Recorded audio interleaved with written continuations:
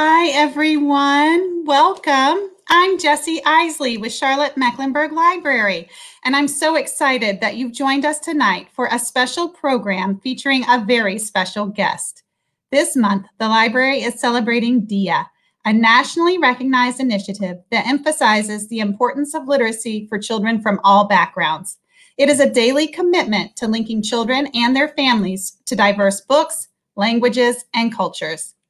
For our program this evening, we are thrilled to welcome acclaimed illustrator and author Suzanne Bloom. Suzanne is the author and illustrator of the picture books featuring Goose and Bear, A Splendid Friend Indeed, The Bus for Us, and many other cherished titles. Join us as Suzanne shares her experiences developing diverse children's book characters in honor of DIA 2021. Welcome, Suzanne. We are so excited to have you. Thank you, Jessie. And first, thanks to the library for having me. Thank you, Jessie, for all your technical help. I couldn't have done it without you. And I remember coming to your library about 10 years ago, and I loved it. I loved the inscriptions outside. And now I wish that I had taken a picture of every single one, because it would have been nice to remember those. I want to talk about my books and the books of other authors and illustrators, and what guides me when I'm thinking about doing a story. But first, I just have to say, I spent the last, it felt like 12 hours, but it was probably only 50 minutes, maybe 45, going through the best word book ever with my grand toddler. And this is an old book. I went through this with my sons as well. And there's not a story, but there's a theme on each page. So we spend all that time finding the red trucks or the blue shirts. There's so much to look at. And a book like this teaches us how to use a book, how to open it up and look across the entire page. You could pick any page in this book and find loads of things to look at and to keep you on that page for a few minutes. Now, I know not every child wants to sit still and look at a book. And that's okay, because sometimes this darling light of my life is running around and shrieking, will come back, will look at a page, and then continues with their activity. So there are many approaches, and as long as you're willing to sit and share that experience, it's a beautiful thing, and it's one of my favorite things. I'd like to show you a few slides about myself and my life and some of the work that I do, and then I will read a book. Oh, that is adorable me. I was probably 5 years old, and I'm pretty sure I reached me peak. And next up is my kindergarten class in Portland, Oregon. There's a little girl whose head is turned toward the camera, not paying attention. I'm pretty sure that's me. But and in the description, I said that I came from Cowboys and Queens. My grandfather really was a cowboy, and that's a picture of his boots. That is my first documented drawing at the age of 3, and I'm sure it looks a lot like most 3-year-old drawings. As I got older, reaching the more mature age of 5, my drawings were more expansive and expressive, but it still probably looks a lot like every 5-year-old drawing that you see. The next one, I think, is first grade. Now, it's a blue building. It might be my grandmother's apartment. Who remembers, right? But it denotes a pattern. I do like blue. And in fact, the next picture is of a poem that I had published in a teacher's magazine, and it's called Blue. Blue is my favorite color, the color of the sky. I won't go any further. Let's hit the next slide. Colors. I love colors, deep, rich, wonderful colors. I am so taken by rich colors. Oh, I thought you might like to see a picture of one of my working spaces. This one gave way to the next one. But you can see there's my teddy bear. And you can see in this one, it was supposed to get better, but it got worse. I have shelves filled with books and art supplies. The next one, you may think it looks neater, and that's my view outside. I live in the country, and I have a big yard and lots of green trees, and they're just greening up right now. It's absolutely beautiful. This is my favorite time. And then the next one is what the wall looks like when I'm working on a project. I have to have everything up so that I can see every single picture and see how it progresses. Who's in the picture? How much space do they take up? Do they shift from the left to the right side? I just need to see everything at the same time. And in the next slide, you will see my brand new studio in which I finished my 21st book. So I'm on to the 22nd book. The only thing is I don't know which one it's going to be. I don't know if it's going to be about babies or an old zoo that's being refurbished, or I don't know. I'll find out. I'll let you know when I figure it out.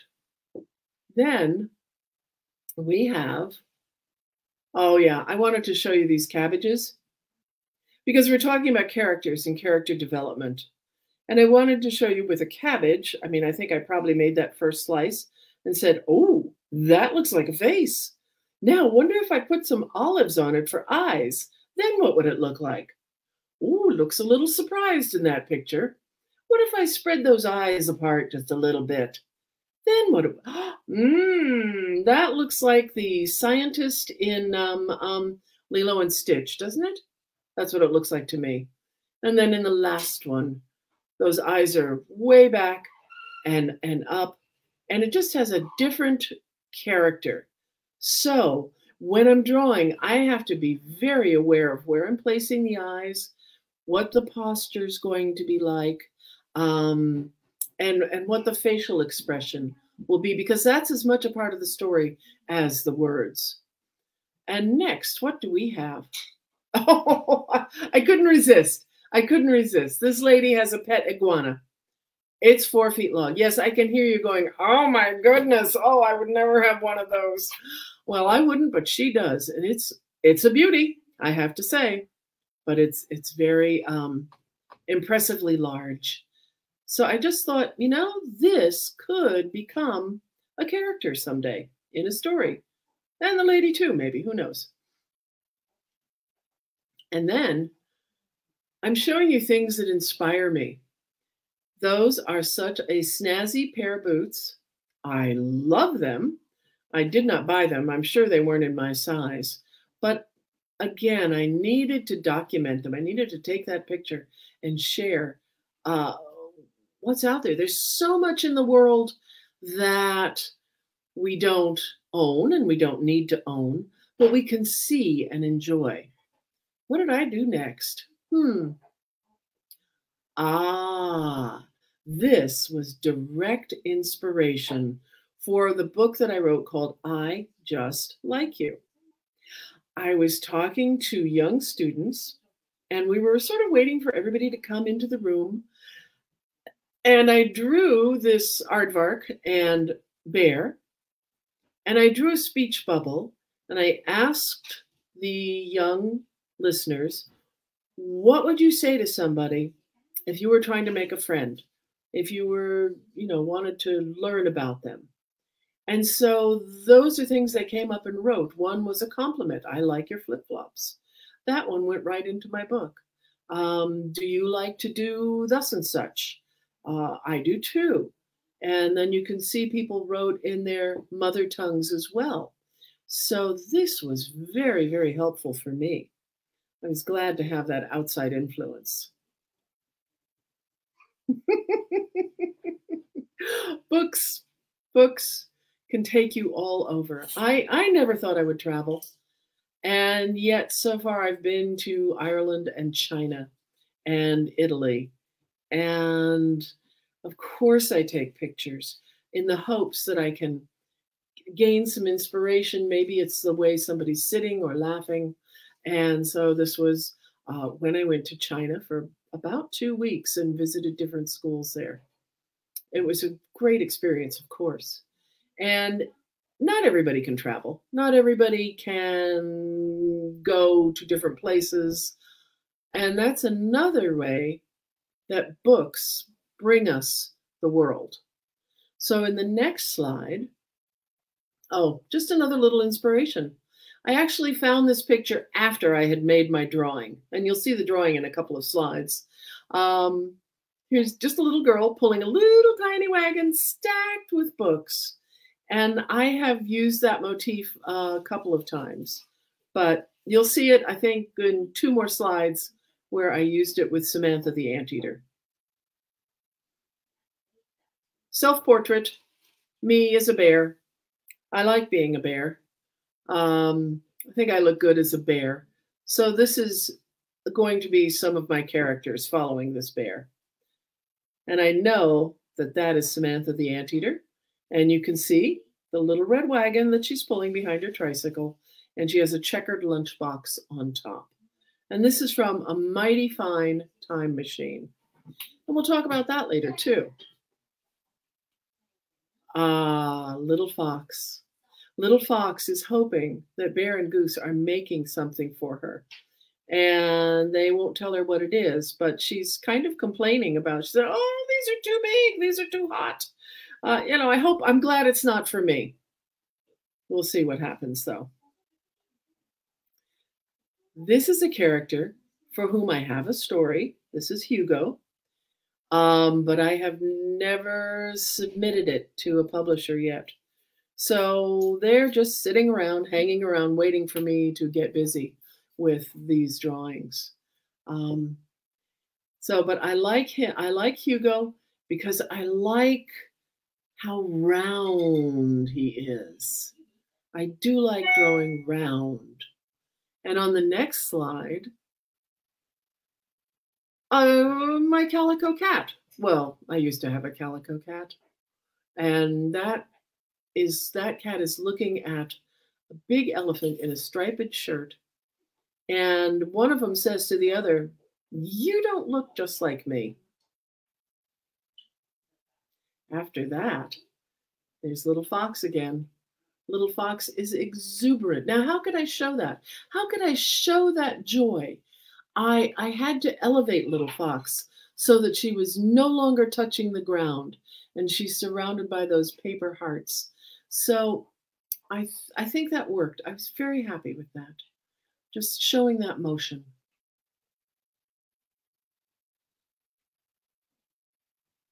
Whenever I draw, whenever I work on a book, I want to make sure that the reader or the listener will see themselves.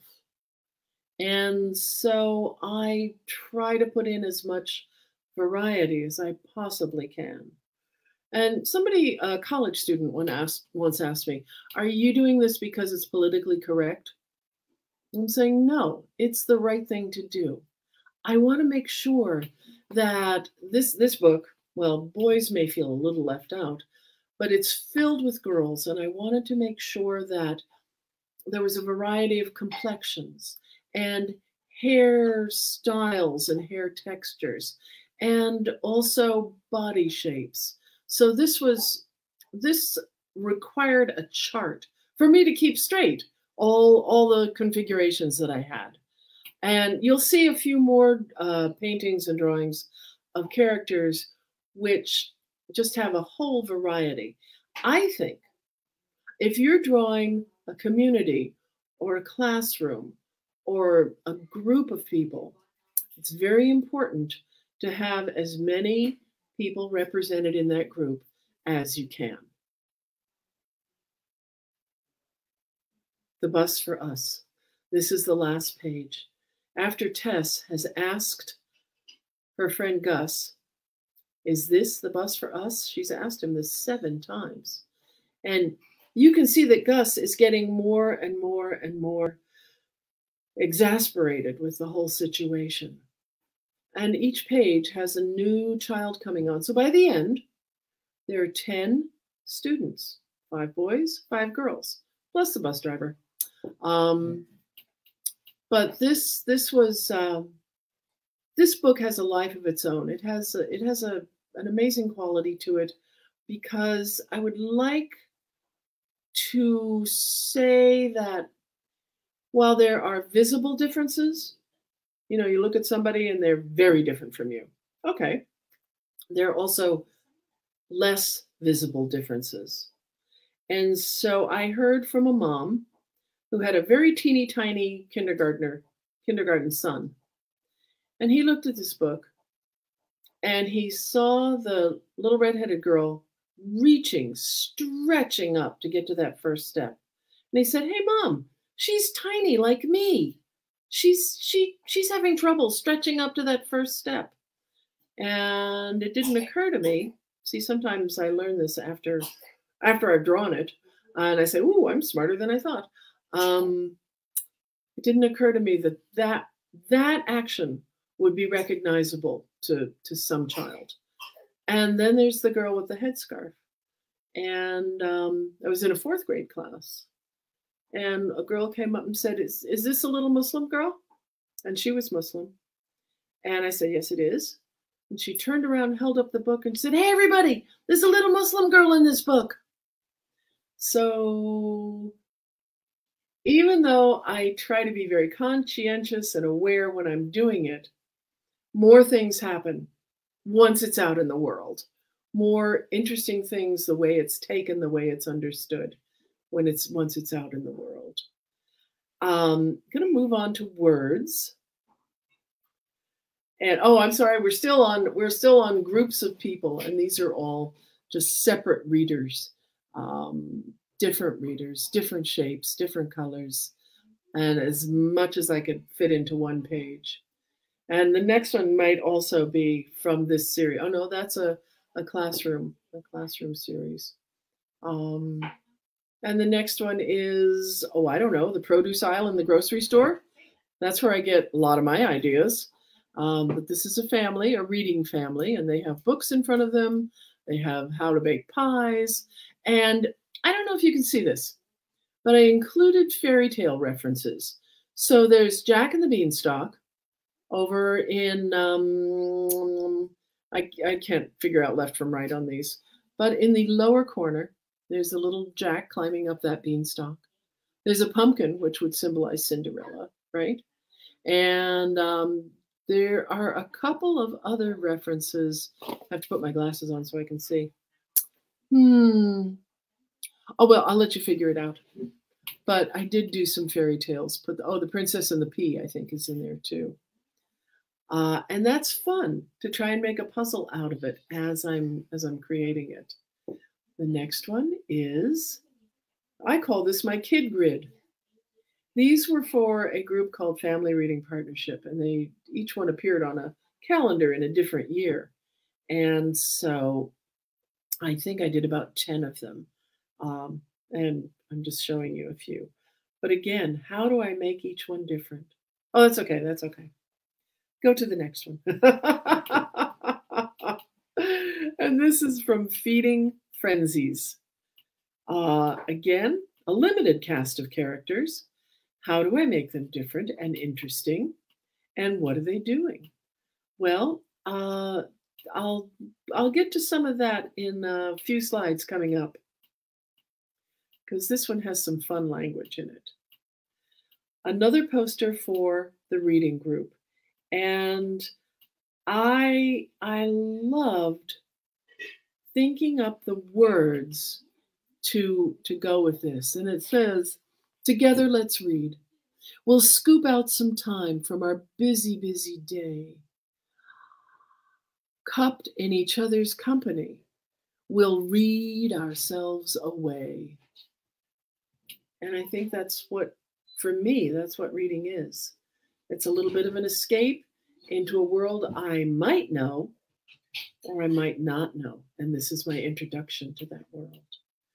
And next up, oh yeah, from Girls A to Z, we have Haifa likes to stay at home, and Irene makes ice cream.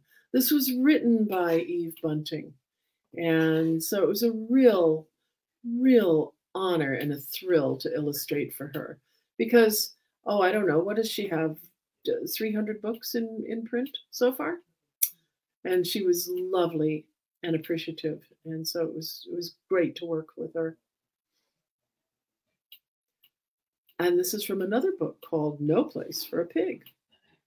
Miss Taffy wins a pig. And this was the subway that I rode to school on in New York City. And so it was another opportunity to populate it with everybody I could think of. I especially like the construction worker who's asleep. I almost always get in a redhead.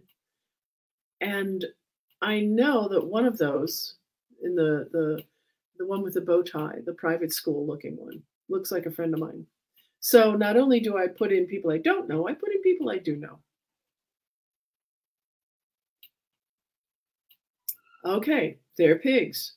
They used to be kids, but now they're pigs. They had forgotten their manners. So Pig Lady comes along and gently reminds them, but they think of most everything else. It's important for the heroes of the book to be the engineers of the solution. They remember their manners. They say please and thank you. They chew with their mouths closed. I know, it's a fantasy world. But they are really, remember I said I like to draw round figures? I loved drawing these plump little figures. So this one has one of my sons in it. And those happen to be the kids in his class, his kindergarten class. So I put in their names. You can see I disguised them. And they're all 33 now and buying this book for their babies. I'm so touched. Announcing the importance of words. This is the goose from A Splendid Friend Indeed. And as we continue, I will share some of those wild words that we have in there. Dare to read. Can you see that that's an anagram? You can see that, right? Well, and if I write dear somebody, dare to read, that's 3 anagrams. So I confess, I like to put puzzles into my pictures. Words. Of course, words are important in a book. I mean, I might show you a wordless book later, but each word, I mean, as the boss of the book, I get to pick the juiciest words. I get to pick words that are fun to say. Now, I think I'm the boss of the book, but I also have an editor and an art director. And they are so smart and have so much experience that when they make a recommendation, sometimes I complain and grumble, but I always try it their way. And usually it turns out very well. But anyway, this is a number slumber. And a few pages in, it says 10 terribly tired tigers tiptoe to their beds. It goes down from there. 9 normally nimble newts rest their sleepy heads. 8 exhausted elephants curl up with their trunks. This is my favorite one.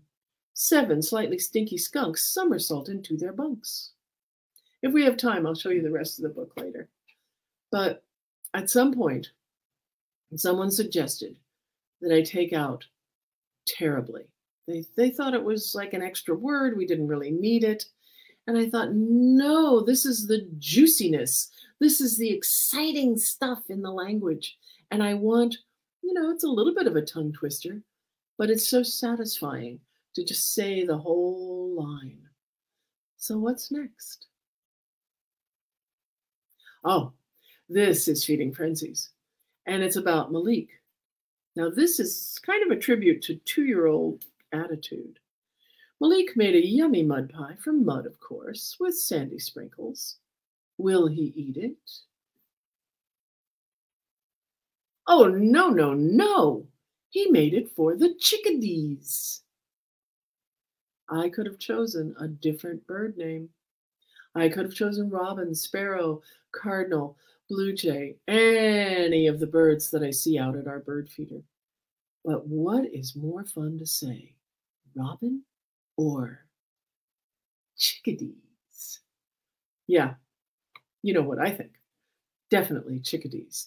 And the oh, no, no, no is a tribute to 2-year-olds everywhere. And I'm hearing that a lot at home now with our resident 2-year-old grandchild. So I like it when reality imitates art. What's next? Oh, here's another word that is not commonly used. Boys, said Sam, you've been bamboozled. Well, Grant and Antoine did not know what to say. They had just traded 20 yummy gummies and a bag of buggy bonbons for a time machine. All right. Bamboozled, as not everybody knows, means tricked. And again, I have to ask myself and my listeners, what is more fun to say, tricked or bamboozled? Now, I know I gave it a little nudge there, but I want the words to be fun, to be tons of fun, because I have the opportunity, because every page is an opportunity for juicy words and dynamic characters. I think we're near the end. Yes, we are. The end of the slideshow, not of the presentation. I just like you. Yes, I do. I think it would be absolutely wonderful if everybody heard this every day. If somebody said, I just like you.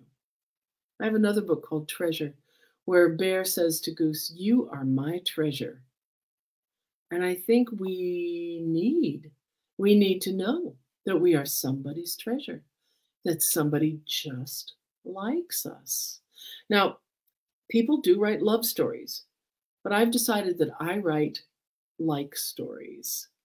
So I think I will continue to do that. The one I just finished is called Zach and Ike Are Exactly Alike, and they like being exactly alike. Now, of course, when you see them, you will know that they are not exactly alike, but they think they are. In fact, I can even show you. I'm going to show you some of the drawings that didn't make it into Zach and Ike. There's Ike. Well, I should pull this back a little so that you can, the light's better. And here are a couple of pictures of, look at the light, yeah. There's Zach and Ike. Oh, and Wuffy, the dog that's in the story. There they are again. These are rejected paintings for one reason or another. All I can say is by the end of this, I was very tired of drawing bicycles. If I never draw another bicycle, that would be just fine. So everything I'm showing you now, reject. And in a way, I mean, that's a good thing. I'm used to doing it over and over because I know that each time it gets better. I tighten it up and I can add the details that give you more information about the character, tell you who that character is. So if it's okay with you, I would like to read, oh, can we do What About Bear?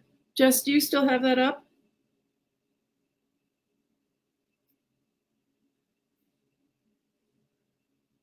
Wait, you're not on. I was talking while I was muted. Yes, pull up What About Bear. Just give me 1 second. All right. And we will get that on the screen. That'll be fun. And if anybody has questions and wants to think about questions to ask, we can do that too. I'd love to hear some comments or questions. Yes. If you guys have comments or questions, please put them in the Facebook comments and we will see them as they come through. There's a little bit of a delay, so if we don't see them right away, that's why. But let me pull up What About Bear to share it with you guys. Let's see. All right. Have to click one more button. All right. Oh, thank you.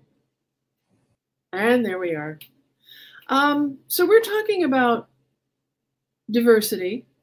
We're talking about using or showing different kinds of people. And yet, I'm going to read a book about a bear, a goose, and a fox. Now, they're not people, of course, but they are anthropomorphized. They do have human qualities that we will all recognize. And they are very different in terms of texture, size, and attitude. And I think you get to know each one. This is the third book in the series. It turned into a series. There are 7. The first one is called A Splendid Friend Indeed. It's just Goose and Bear. And one is very quiet. The other is very expressive. So I think this continues in this particular story. What About Bear? By Suzanne Bloom. That's me. What About Bear? Title page. And I'm giving you a clue as to what's going to happen. You can see they're having a lovely time playing leapfrog, but Bear is looking back to the suitcase. I don't know if Bear can see Little Fox's tail. Let's play! Oh my. They're deep into the suitcase now, pulling out, oh, I don't know, a jump rope or something. Can you see Little Fox's tail? Yes? Okay. Having a great time.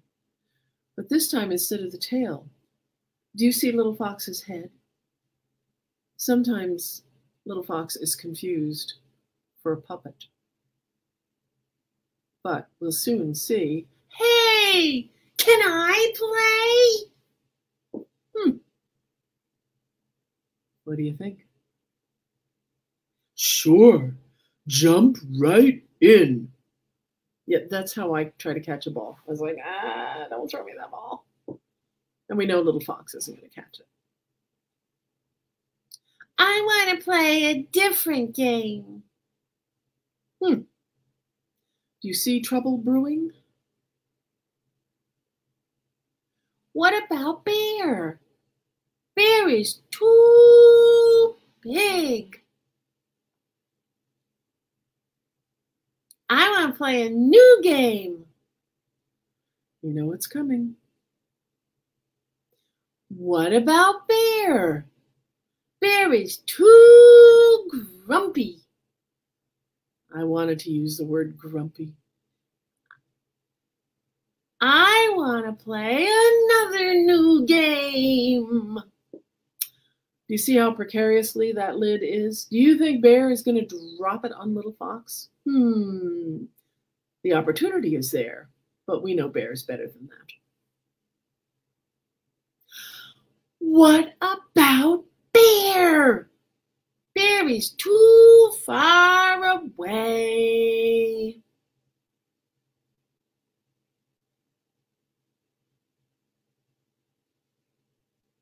Next. But Bear is my friend. Wait, Bear, come back. What about me? Oh dear. Oh dear.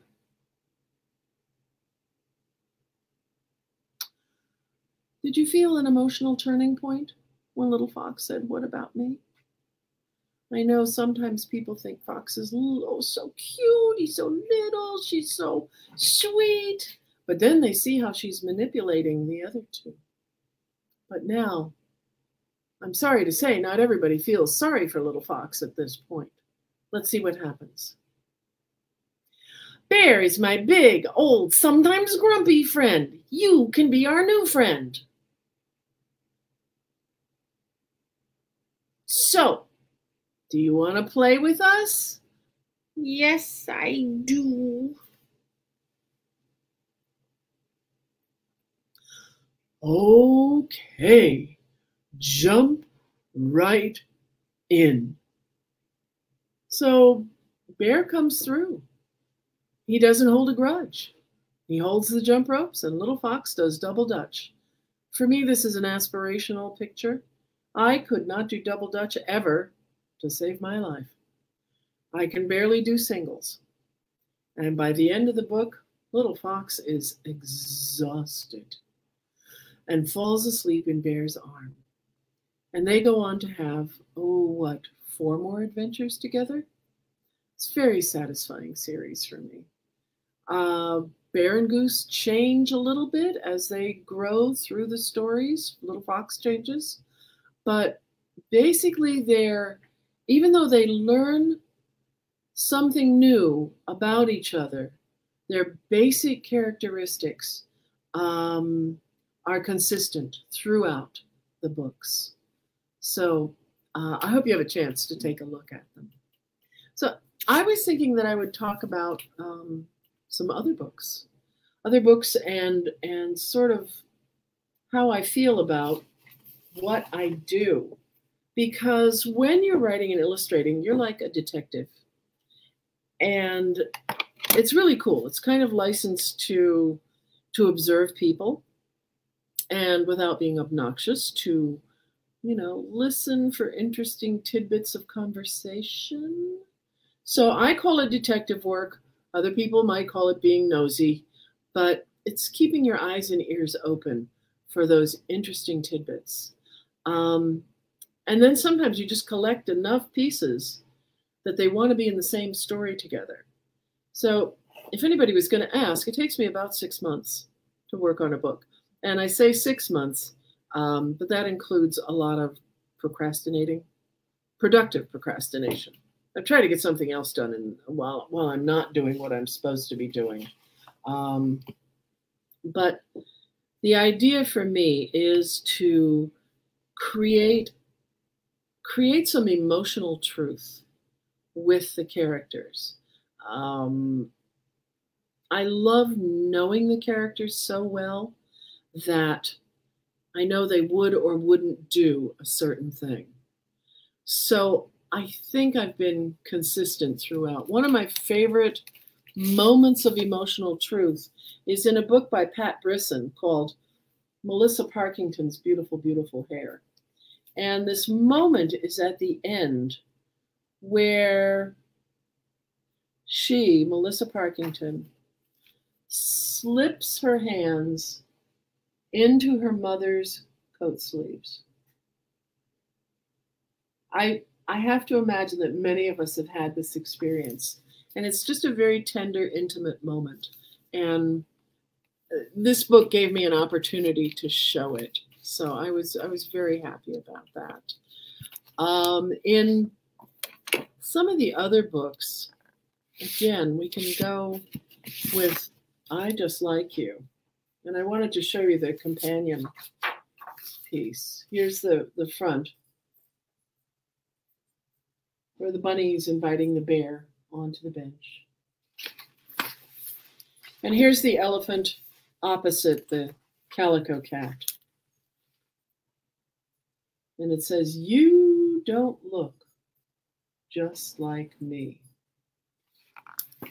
You don't see the things I see.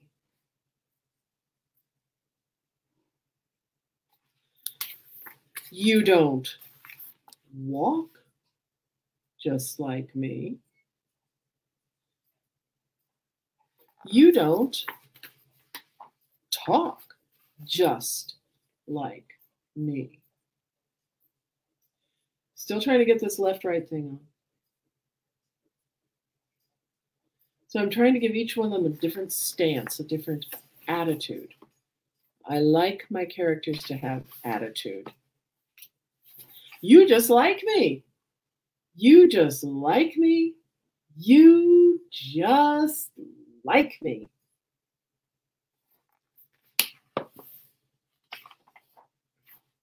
Here's the one that was inspired by the group of students, the group of listeners. I like your flip-flops. Thank you. I like your glasses. You do?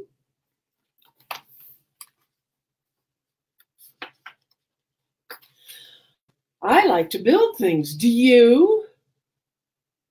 I like to paint. Me too. And so some of our differences or our similarities cannot be, you can't tell by looking. You have to actually have an experience with that person. And here's another one. I like to take my time. I'm speedy. You're tall. Yes, indeedy. So until you sit down next to that speedy person or that slow person who likes to take their time, you cannot tell by looking. Let's be dancy. Let's be fancy. Sometimes I'm shy. So am I. So am I. I think the key word is sometimes, because sometimes we are all shy. And sometimes we're bold as brass. So even though I don't dress just like you, or do my hair like you do,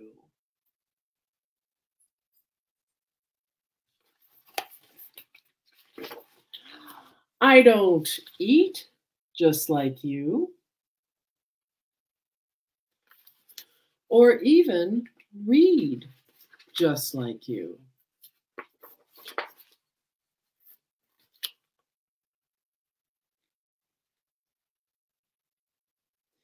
There's somebody reading a blueprint, somebody reading Braille, music, sewing pattern. Okay, you know it's coming. I just like you. I just like you. I just like you. Yes, I do. And here's our little hippopotamus with a party hat on his nose so that he can be just like his friend, the rhinoceros. I wondered if anybody had any questions. I have other books that we can talk about. We have a couple of questions. One is from Jennifer, who asked, how do you identify with the polar bear character? Oh, I like how the polar bear is solid and quiet, believe it or not. Yeah. I love the polar bear. I don't feel like I'm the goose. I definitely feel like I'm, you know, I'll stand back and watch things. But I feel very, very close to the polar bear. That's wonderful. And then Becca says, I'd be curious to hear you talk about how your personal experience differs when you're serving as author and illustrator versus when you're illustrating someone else's text. Oh boy. That's so interesting. When I'm doing both, then they sort of inform each other. I will think I have the manuscript all finished, and I may make some sketches before it's finished. But once I start making the sketches and lay it out in book form, it will suddenly become obvious that this needs to change. This needs to go on page 7 instead of page 5. So I can do those arrangements simultaneously, which is I think it's a great help. When I'm working for someone else, you know, you just hope they like it. Oh my gosh, you hope they like it.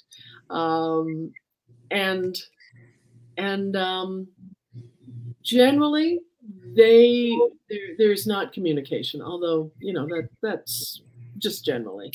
And so if the author is very famous and well known, and if they would like a change to be made, you have to be ready to make that change.